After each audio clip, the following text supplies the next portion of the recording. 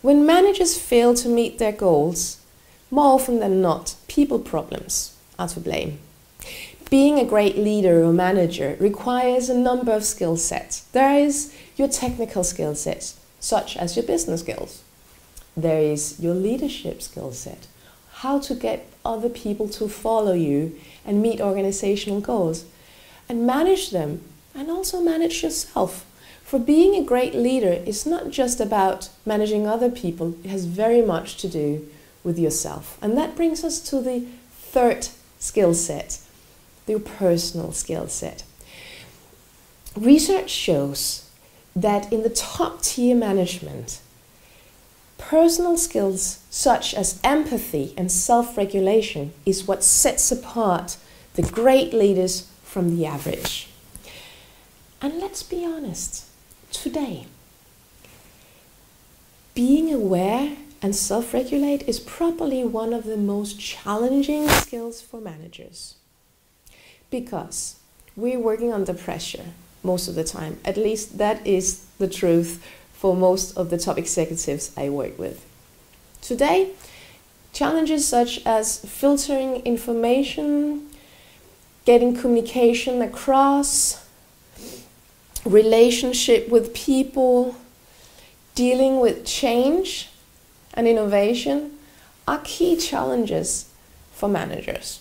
When you are in change, under pressure, stressed, or just overloaded with information and lots of work to do, what happens is that your brain will optimize your energy consumption. Because though the brain is just taking up about 4% of your body mass, it's using 20% of your energy. And what it will do is it will switch from awareness to autopilot.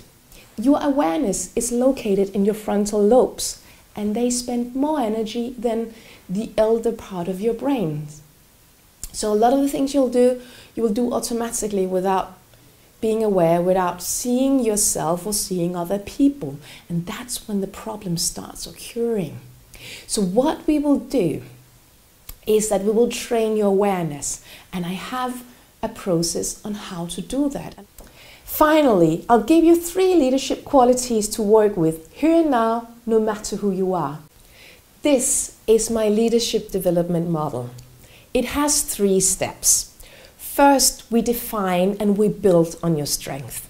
You are who you are, and you reached where you are now by being who you are. So we don't want to pull that completely apart, and I'm not going to change you completely, but I'm going to help you become a stronger version of yourself.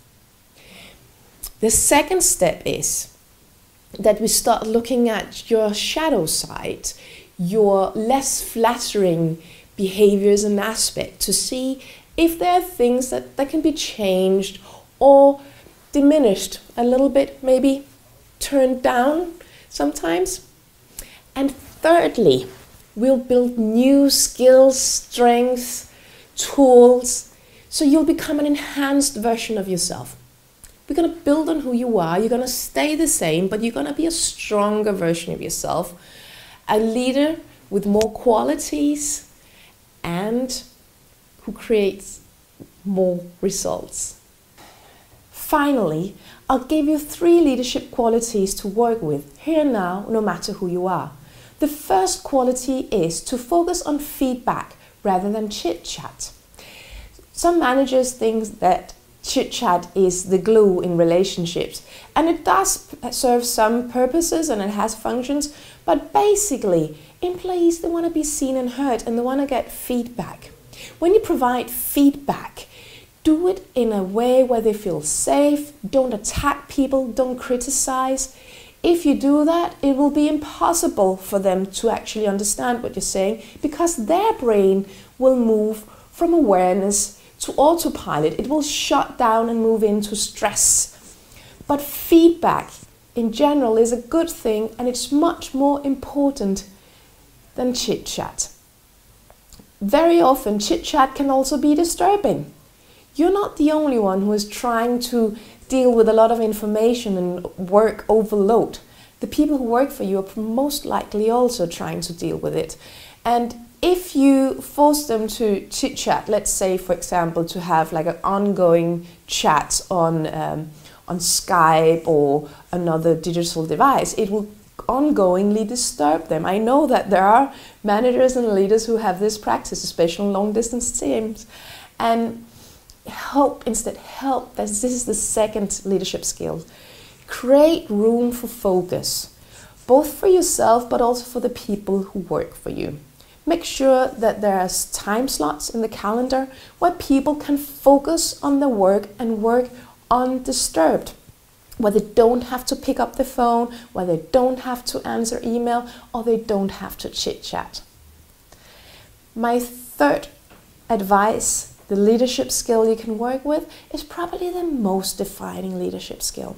It's about moving from autopilot to awareness. It's something you can work with for the rest of your life, because life keeps challenging us, and when life challenges, we can get stressed, under pressure, and that will close down the frontal lobes of your brain, where you have your ability to see things from different perspectives, think logically, analytically. So you want to be calm and aware rather than thinking, feeling, or acting from autopilot.